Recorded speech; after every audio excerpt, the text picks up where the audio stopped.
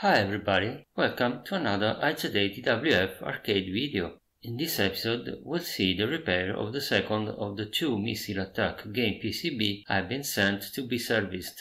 Missile Attack is a bootleg of Atari Missile Command that was made in Italy by U.Games. If you haven't watched the previous repair video, I suggest you to pause this one and watch it first, since it contains information about the differences between the original PCB and this bootleg and some test hardware and firmware that I made to troubleshoot and test these boards.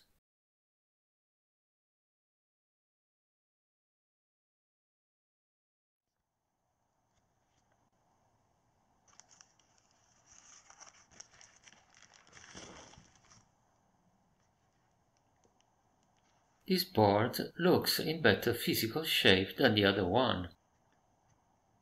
At least I don't see any broken part. However, someone else already socketed and maybe substituted quite a few chips. This 74LS244 has been socketed and probably replaced. All the 4116 dynamic RAMs have been for sure substituted. In fact, these 4116 all have a 1982 or 1983 date code, but all the other original ICs of the boards have 1979 or 1980 date codes. These two ICs have been socketed, but are probably original to this board. Here is another replaced IC. As I've shown in the previous repair, I've checked all the electrolytic capacitors for good ESR. This time there were no bad ones. Before powering on any PCB, it's always a good idea to check all diode and transistor junctions with a multimeter. In this case I didn't find anything bad. The main fault on the previous game PCB was a short circuit caused by a diagonal scratch going over the adjacent traces. So I spent some time checking on all runs of tightly spaced traces for any scratch that might cause a similar problem.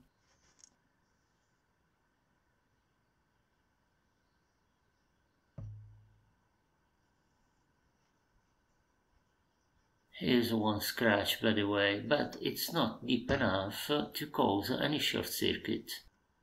When dealing with old PCBs that have no solder mask, such an inspection can save much troubleshooting time.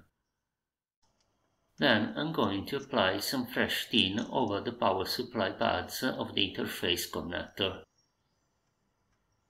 This is always a good idea, since these boards, full with all the TTL and MOS ICs, need a few amperes on the 5V rail, so we want the power pads to be smooth and have a good low ohmic resistance to avoid them overheating.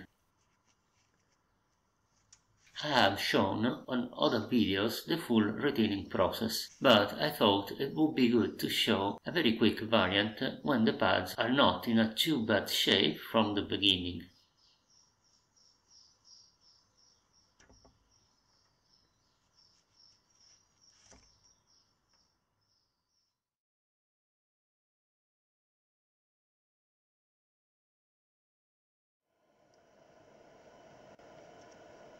The clock signal looks good. However, the reset pin is pulsing as if the watchdog is kicking in continuously. And the screen shows a vertical bar pattern, which is interesting.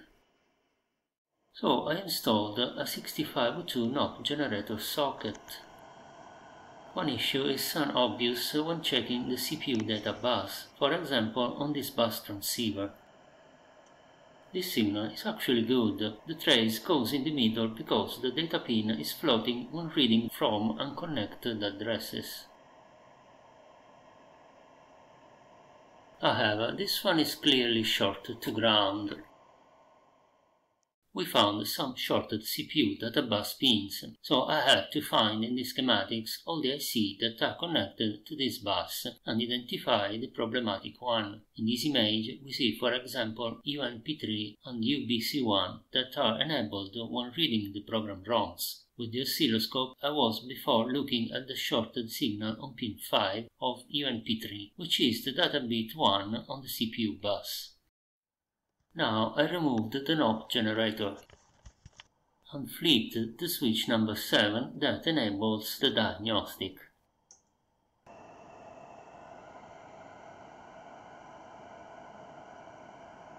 Here we see the high current on pin 5. So I will look at all the pins connected to data bit 1 to see where the high current is present. Here we have no current.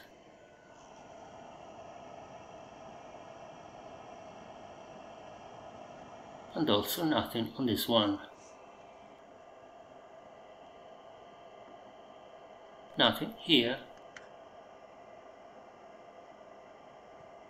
And nothing here.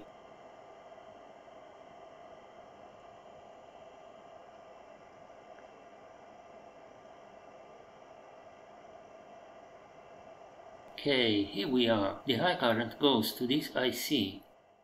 Now, the high current on UNP3 is to be expected because the diagnostic, of course, needs to read the program ROMs. The other IC is another 74LS244 in position NP89, and that was added on this bootleg to read one block of the DIP switches that on the original game are read using the Poké IC, which is not present on this PCB.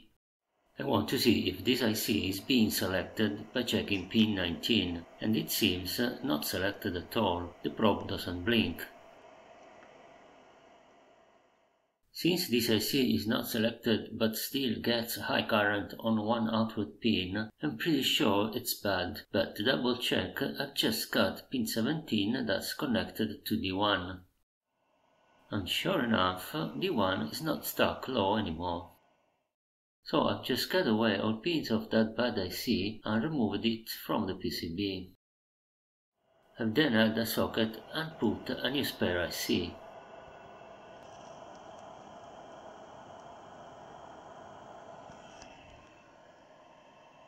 Data bus 1 is not stuck low anymore. And we get a solid screen now. This means something is still wrong. So I'm going to check the remaining databus pins. Now the probe finds a high current on pin 14 of UNP3. Pin 14 is connected to databus 5, so again I have to check all other ICs connected to D5.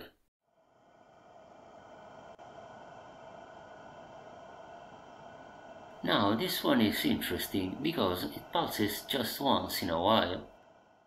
That's UP5, which is enabled only when reading from the CPU working RAM. The diagnostic code probably reads some RAM location, then crashes, and it's restarted by the watchdog. If UP5 was bad, I think I'd see continuous current on the pin and not just once in a while, when it's probably conflicting with the real bad IC.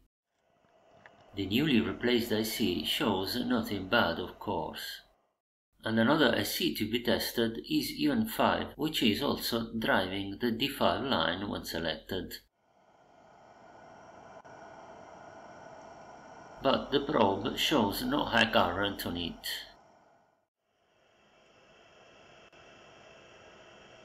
Instead, here we have a continuous high current indication.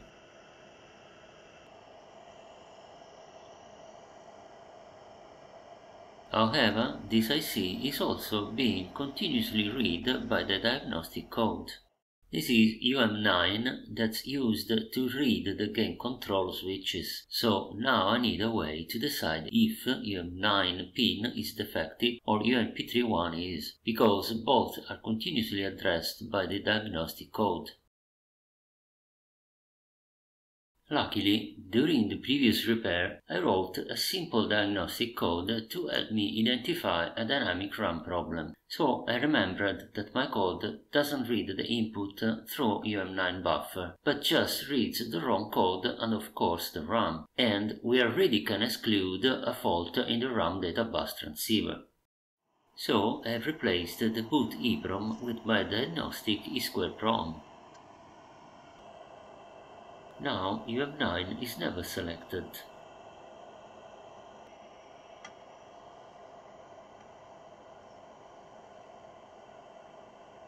But we still see high current on the pin connected to the defile line. Again, I've just cut the shorted pin. The probe now shows the databus signal on the trace that was connected to pin 7. And just high level on the cut pin. And the built-in diagnostic now starts fine. Of course, I've replaced the original EEPROM. Then even this IC has been substituted with a spare one after installing a socket. It is now time to test the game controls. First of all, I'm checking the trackball inputs. You'll find a description of how I made a little gadget to test the trackball encoder inputs in the previous repair video. And there are no problems here, since the cursor can move in all directions. And last, I test all button inputs by simply grounding each of the appropriate connector pin. Every successful button input will change the diagnostic screen color.